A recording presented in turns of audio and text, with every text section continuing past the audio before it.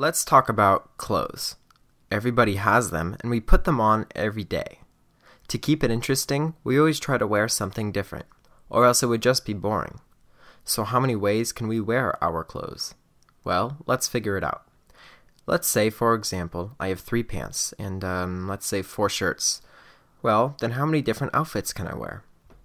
Okay, so if I put on a pair of pants, it means that for every different shirt I wear, I have a different outfit. And every time I change my pants, I can wear each shirt again as a new outfit. Using math notation, we can describe this as 3 times 4, which is 12. Let's say now I have 2 different pairs of shoes to wear, too. For each pair of shoes I put on, I have a whole new outfit. Since I have 2 pairs of shoes, I can say I have twice as many outfits. This can go on for as long as it needs to, depending on how many elements of your outfit there are. By multiplying out all the possibilities like this, we're using something called the counting principle. As a general definition, the counting principle is this. When there are m ways of doing one thing and n ways of doing another, there are m times n ways of doing both. This is true for pants and shirts, cars and brands, hats and colors, and everything else that has some kind of variety. What if I had, for example, 4 shirts, 4 pants, 4 shoes, and so on? Well, by using the counting principle, we know that I'll have 4 times 4 times 4 and so on different outfits to wear. Or if I have a lock, which has different slots, and in each slot I can choose one of 10 numbers. Then that means the total number of possible solutions is 10 times 10 times 10 and so on, depending on the number of slots.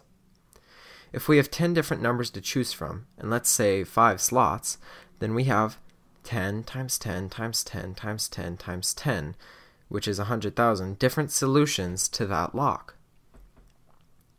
We can use a shortcut to write this, 10 to the 5th. But let's say there's 6 slots. Well, then it's just 10 to the 6th.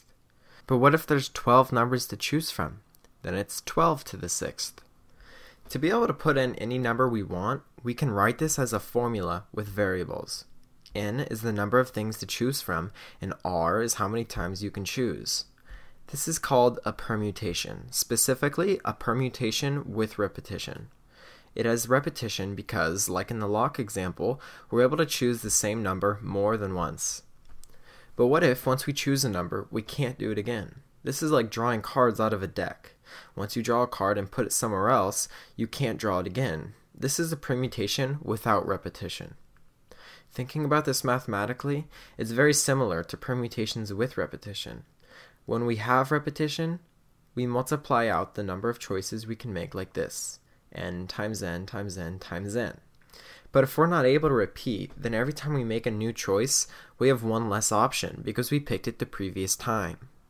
N times n minus 1 times n minus 2 times n minus 3, all the way until we hit 1. To write this quickly, we can just say n factorial, which means the same thing. But wait, there's a problem. I'll explain using an example. Let's say we're making a computer password using the 26 letters of the alphabet, but once we pick a letter, we can't use it again, and we want it to be 4 spaces long. Well, for the first space, we have 26 choices, one for every single letter. For the second space, we have 25 choices, because we already chose one in the first space.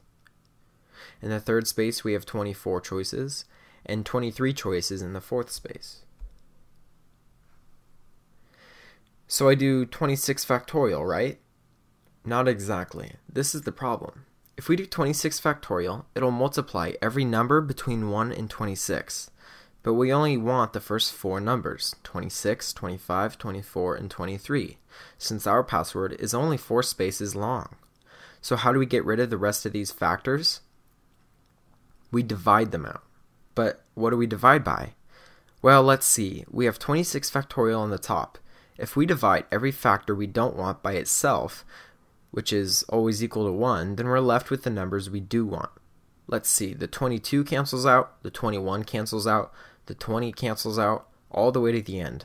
As you can see, we've created a factorial on the bottom now, 22 factorial. But where did that come from?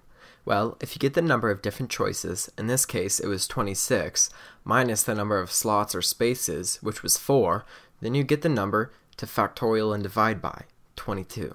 This works for any numbers. So, instead of just 26 factorial, it's 26 factorial over 26 minus 4 factorial. And don't forget the parentheses. This means there are 358,800 different ways to make our password. The formula for this is n factorial over n minus r factorial, where n is the number of things to choose from and r is how many times we can choose, just as we established. Since mathematicians are lazy and don't like to write as much, they made a new kind of notation just for permutations. It looks like this: a normal-sized capital P with two smaller numbers besides it. The one on the left always represents n, and the one on the right always represents r.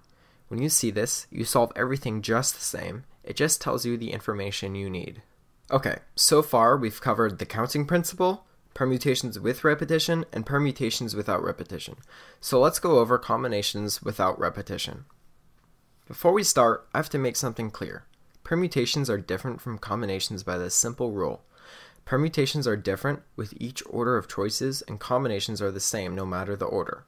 For example, let's say balls labeled 1, 2, and 3 are chosen in random order. The possibility of picking 3, 2, 1 is a different permutation than 2, 3, 1, but still the same combination. Since each combination includes multiple permutations, we're going to have fewer combinations of balls than permutations of balls. In fact, there's only one combination of balls to pick in this example, but there's 6 permutations. Where did the 6 come from? Well, we started with 3 balls. If you take 3 factorial, you get 6. This works for any example. There's always r, the number of times we choose, or slots, factorial, more ways to make permutations than combinations. So if we divide the number of ways to make a permutation of something by r factorial, then we get the number of ways to make combinations of it. And that's our formula for combinations without repetition. Just divide by r factorial. As for notation, it's the same as before, only with a capital C instead of a P.